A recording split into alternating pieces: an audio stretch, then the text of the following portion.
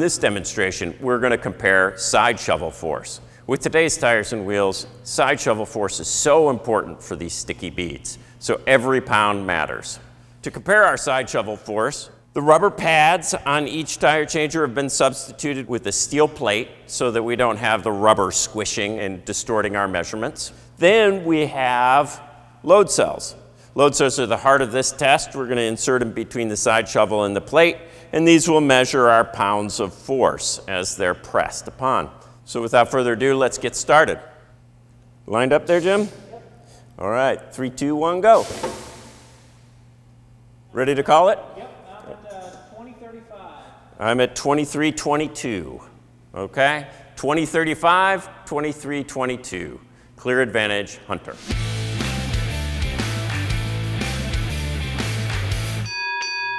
In this demonstration, we're going to do an alternate side shovel comparison. This one we're calling the coconut test.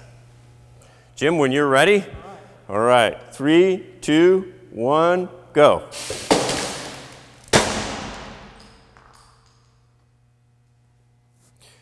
Those results were inconclusive.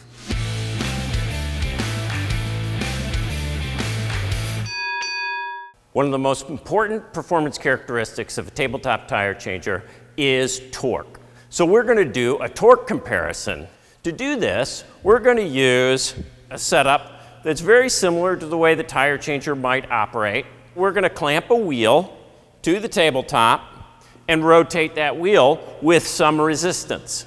So what we've done is put a cable on here to a load, okay? In the case of our load, it's these lead blocks. Each one is 1,000 pounds. In between the cable and the lead blocks, we've got a load cell. So besides the test where we'll see the blocks move, hopefully, we'll also see the actual measurement in pounds of the pulling force that each tabletop generates. All right, Jim, let's go ahead and set these up. Okay, we got a little preload on them, and I believe we're ready to go.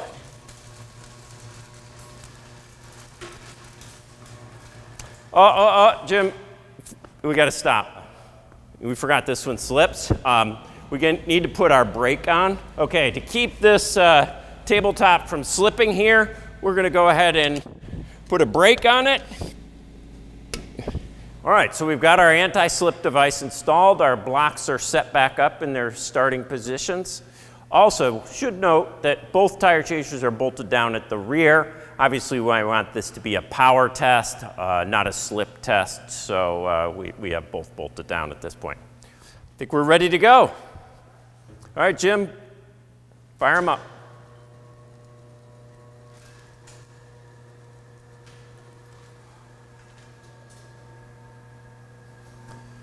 Wow, look at that go.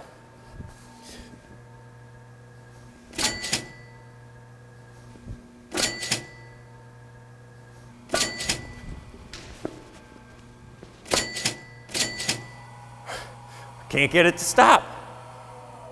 Oh, there we are. So in conclusion, on the power test, the TCX saw a peak power of somewhere in the 890 pound range. We saw a very momentary peak just a bit over 730 pounds for the conventional tabletop. So 890 to 730, clear advantage TCX.